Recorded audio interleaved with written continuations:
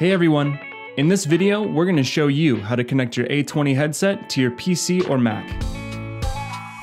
Before we begin, make sure to update your A20 headset using the ASTRO Command Center software. Let's get started. First, make sure your transmitter is in PC mode. Take the micro USB cable and plug the micro USB end into the back of the transmitter. Then, plug the USB end into your PC or Mac. To charge your headset, plug the other micro USB cable into your headset, and the other end into the transmitter. The blinking light on the transmitter indicates the headset is pairing. The amber light on the headset indicates it's charging, and will turn red when it's fully charged. Now, you're ready to adjust the settings on your PC or Mac. Let's get started with PC. Right-click the speaker icon on your taskbar and select Playback Devices. Click ASTRO A20 Game and set as default device.